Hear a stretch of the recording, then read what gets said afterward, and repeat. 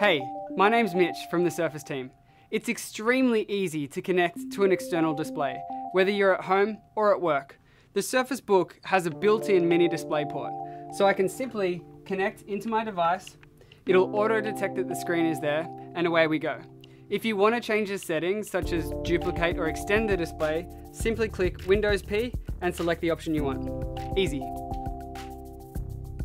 If you want to go beyond a single monitor connection, the Surface Dock allows you to connect to a full desktop experience. This is compatible with Surface Book, Surface Pro 4, and Surface Pro 3. I can use an external keyboard and mouse, such as the ergonomic one I have here. I can also connect a hard drive to any one of the 4 USB 3.0 ports.